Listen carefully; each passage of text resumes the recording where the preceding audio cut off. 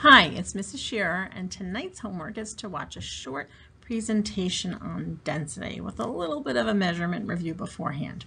You will need a piece of paper, blank paper, and a pencil out while you watch this presentation. So the first thing is a little bit of a review. Mass is the amount of matter in an object.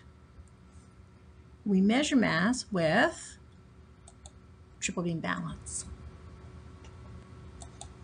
Volume is the amount of space taken up by an object.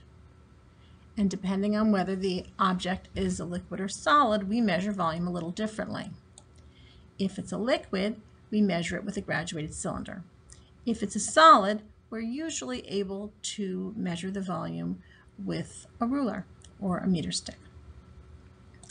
Density, which is tonight's topic, is the ratio of a material's mass to its volume. So you take the mass with the triple beam balance and you take the volume with the graduated cylinder or the ruler, and then you need to use a calculator to calculate the density of an object. The cool thing about density is a constant. Regardless of if you have the teeniest, tiniest piece of copper or a huge piece of copper, it will always have the same density. So density is a constant. To imagine what density looks like at a molecular level, look at these two cubes here on the screen. Density is the concentration of mass in an object. So the cube on the left has a lot of mass or molecules packed into the same volume as compared to the cube on the right that has less.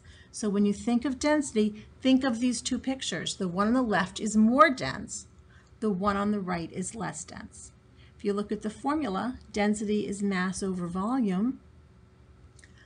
The cube on the left has the same volume as the cube on the right? They're both the same size, but the one on the left has more mass because it has more molecules packed into the space.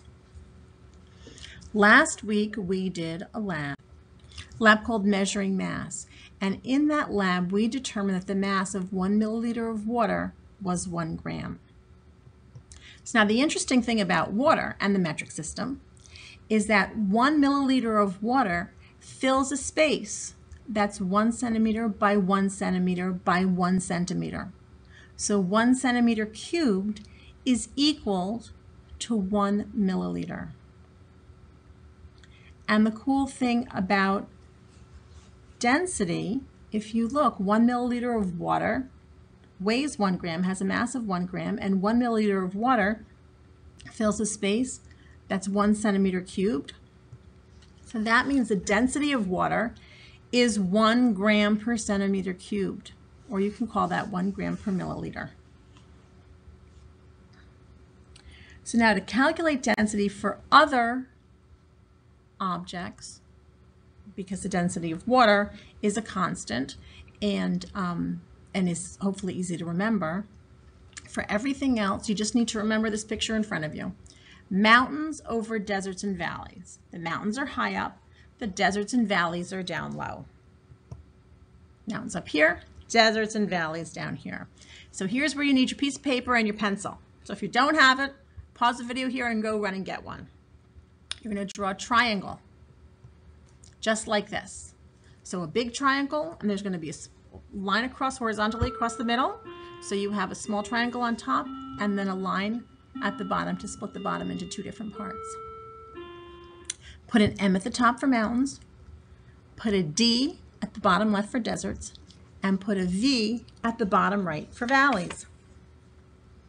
And again, remember the sentence, mountains over deserts and valleys. This is what your triangle should look like.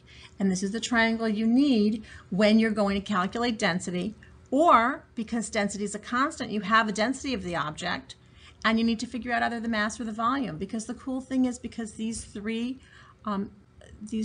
numbers are all related, if you have the density of an object, but say you don't have a triple beam balance and you can't measure its mass, you can figure that out if you have the density and volume. So what you do is, when you have a triangle like this, you cover the term you want to solve for. So when you want to solve for density,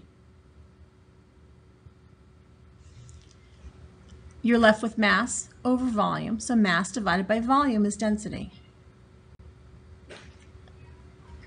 If you need to solve for mass, so you have the density and you have the volume, you cover the mass, and density and volume are now on the same row, right? They're at the same level. So now mass is equal to density times volume. And finally, when you need to solve for volume, you cover the V. And now you've got mass above and density down below. So volume is equal to mass divided by density. So I hope this helps you. Don't forget to take the quiz, and I will see you in class tomorrow. Bye-bye.